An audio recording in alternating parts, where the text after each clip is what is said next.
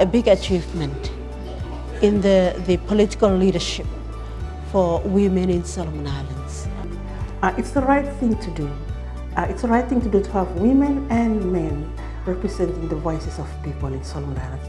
And I feel it has been a great achievement, not only for women, but for Solomon Islands. We see this change as a significant change that would contribute a lot to the advancement of women and girls. Motivate more women, especially younger women, to participate in the highest leadership level of the nation.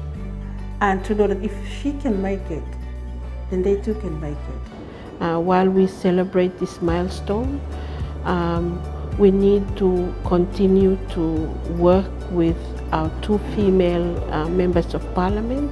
It's like the journey has been long and we don't give up. You know, I never give up. I never give up. Because if you believe in something, you never give up.